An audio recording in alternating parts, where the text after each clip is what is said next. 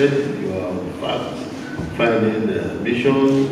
Your country, Turkey, can go into areas of cooperation, commercial cooperation, economic cooperation, perhaps cultural cooperation with the Nigerian people. We are also aware of the role your president played in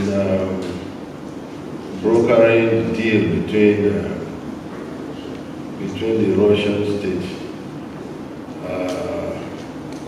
to allow Ukraine to send a shiploads of much needed grain to Africa.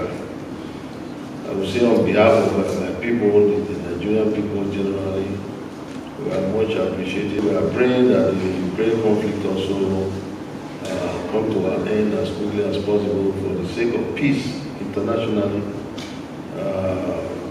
tranquility, development in the world. We pray it doesn't escalate beyond. Yes, sir.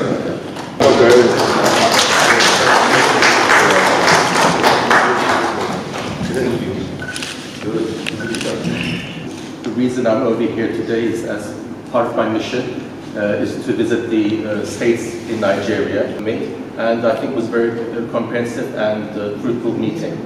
And thank you very much for your audience.